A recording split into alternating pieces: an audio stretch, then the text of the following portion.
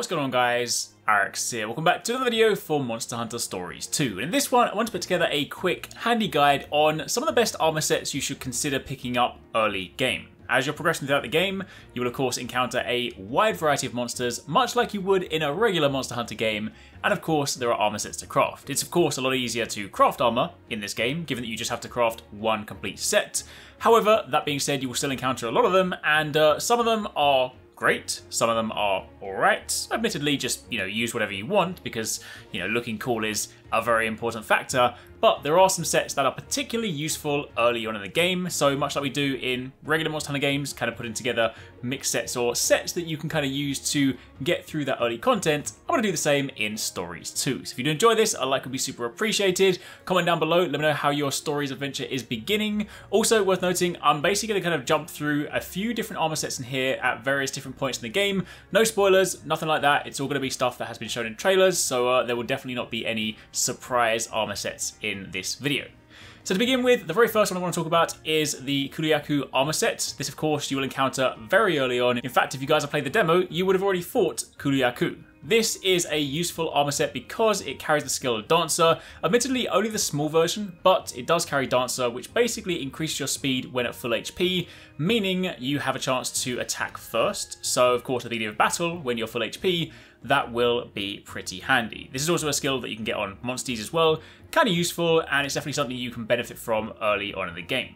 However, outside of that, I would also recommend the Bone Armor set. This is kind of a staple. I feel like if you've played Monster Hunter games in general, there's normally some kind of bone component you work in early game. It's very easy to farm, and it also carries the non-elemental attack boost. Again, small, but this does boost non-elemental attacks somewhat. So the main thing to keep in mind if you are going to be using this, make sure that you are crafting weapons that do not carry an element, otherwise it's just a waste.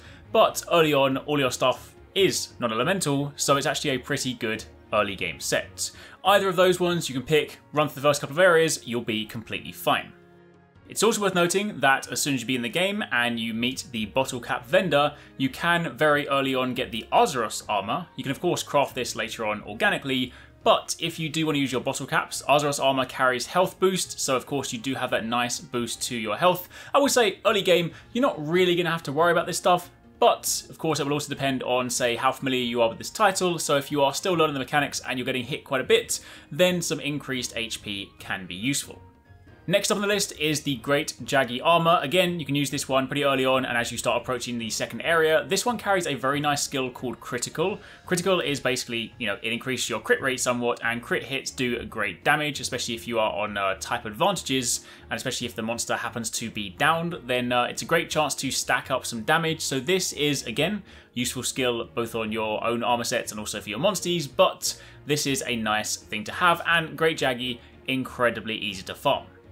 Additionally, it's also worth mentioning that once you get to the second area, the bottle cap vendor will update. Basically, every single time you get to like a new town, he will have more stock for you, and he'll then have the Kecha Wacha armor set. This is of course well before you encounter Kecha Wacha, and the nice thing about this one, it actually has a couple of cool skills, the most notable one being Divine Blessing. If you played Monster Hunter before, you'll know this one, but it sometimes reduces the amount of damage taken. It is of course a chance, but you do have a decent chance of this. It's a medium skill, and does proc more frequently than you might think. So again, if you get hit by some of those big powerful moves that would have killed you, then this can be useful. It also has Evasion Instinct, which of course boosts your evasion by a good amount at less than 50% HP, so those combined basically just make it so that you can occasionally either avoid being hit or tank that hit.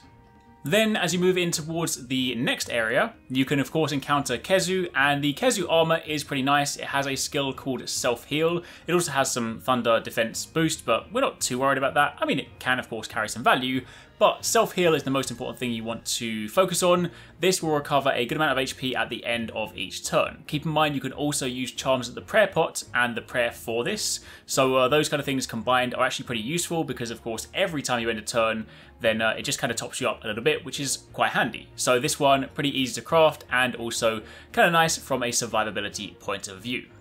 Now, following on from there, as you get towards the next area, again, keep in mind, you can craft as many things as you want, but honestly, for me, most of the time, I crafted one armor set each area, and if I needed to, boosted the defense maybe once or twice, and kind of just ran with that for a good chunk of the time. So I'd say a lot of the time, you won't need too many different armor sets, unless you just want to craft them. But as you get to the next area, if you craft the Diablos U armor, this one is incredibly nice. I use this one from this point till almost the very end of the game, and the reason for that is because it does have Slugger, so of course normal attacks can inflict stun, and of course it can increase the stun chance, but it has two very nice skills. One of them is negate one hit KO, so this will always negate moves that would otherwise kill you in one hit. Very, very useful because again, as you get towards the later part of the game, there will be some monsters that will hit you incredibly hard. On top of that, you also have Critical Kinship Medium, which is a skill whereby critical hits will fill the kinship gauge faster, and the kinship gauge fills up quite a lot faster in general. And then finally, my very last recommendation goes to the Arekkz armor, partly because I'm a massive fan of Arekkz. It's an awesome looking armor set. In fact, it's one of my favorite armor sets in the entire Monster Hunter series. However, it is also a very good armor set. In fact, I used this one, once I was able to craft this, I upgraded this and I used it for the rest of the game. Until obviously I get to endgame and now I'm looking for something else. The reason I use this one is because it has a few nice skills. You have again Thunder Defense, not really worried about that.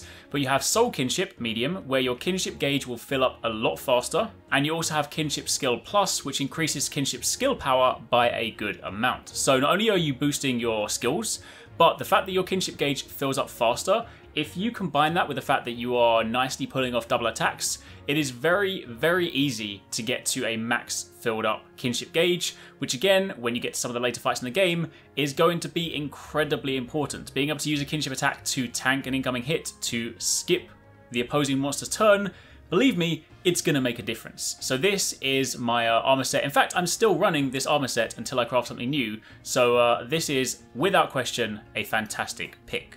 So there you have it. For the time being, that's a little rundown on my recommendations for some of the early game armor sets you can use as you sort of progress throughout the game, things to look out for. Of course, again, craft whatever you want. If you might have favorites just because they look cool, but if you want some recommendations, those are my picks. Thanks again for watching, and of course, keep it locked for plenty more Stories 2 content. If you want to catch more from us at Arekkz Gaming, don't forget you can catch the guys TwoSixNine and Paradise Central streaming over on Twitch weekdays, playing a variety of games. If you guys want to jump in, tune in, watch, and even join in, then make sure you check them out. The links to those are in the description box down below, and of course you can join the Discord to get involved in all of the discussions.